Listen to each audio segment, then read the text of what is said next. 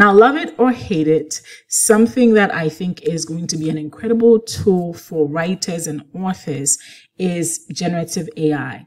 And within Google Docs now, you can use generative AI. And so since you have your idea for a book, actually what I would do, if you haven't done this already, is maybe use generative AI to help you create an outline for your book. All right. So we're going to say, I want to write a book on potty training your child in 30 days or less.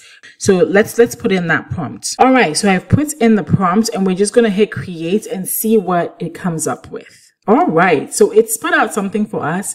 Chapter 1, there's an introduction to potty training, preparing your child, starting it, dealing with accidents, staying positive, all that good jazz. So if you generate this outline, and in this case, I asked the AI to provide me with a sample 10 chapter outline, right? And so it did. If you're satisfied with these, then I would use this outline.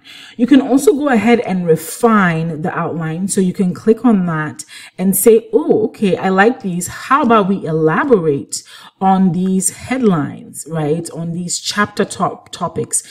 And we have some feedback. Now, I haven't gone through all of this to see what's correct or incorrect. And that's going to have to be your job, right? Like, yes, these AI tools are going to be our assistants, but ultimately you need to fact check. Ultimately, you need to make sure that information is accurate. And especially if you're an expert in that field, just make sure everything is on point, okay? So let's say that you did check everything looks good. Then we're going to insert this outline. Okay. So now we have a 10 chapter outline that we can begin to write our book with.